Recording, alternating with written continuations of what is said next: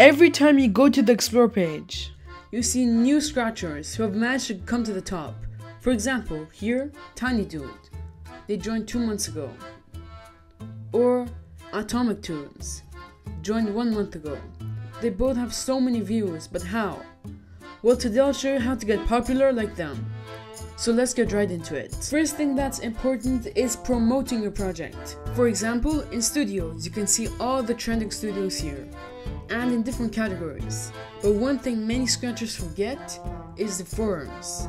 If you scroll all the way down, you see the discussion forums. You might notice if you ever search up for a solution for Scratch. Now, go to the show and tell forum. I can see it's actually pretty active. And look, all these things, for example, Mission Mars. Maybe I want to watch this project, and I can see the link to it. And I'll go to your project. Alright, number 2 is to make an attractive thumbnail.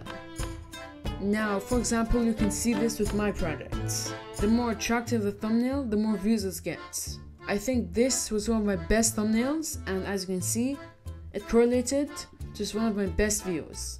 Number 3 is tags. Now, many new scratchers don't use it as much. For example, let's go to this project. As you can see, a bunch of tags.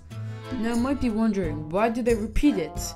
Well, the more you repeat it, the more it will fall into the Scratch algorithm and will be viewed more. So use more tags.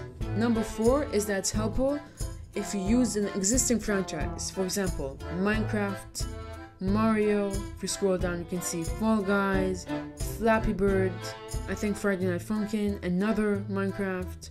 So many. And if you even go to games, we can see more like Slither.io, Tetris, and I think this is even a mobile game. Oh, and another Minecraft. So as you can see, for pre-existing franchises, people know about them already, so they will be more ready to click them. And finally, number 5 is a cool idea. For example, as I said before, this is one of my best viewed projects, and I think another pretty cool concept, no art. People might wonder, how do you make a game without no art? And I click on it. Even like advanced projects are like this. For example, the most viewed project by Griffpatch, Paper Minecraft. People are going to wonder, how did Griffpatch make Minecraft in Scratch? And people are going to click on it. So that's it for my advice today. I really hope you enjoyed it. If you want more tips and tricks, then click on this video.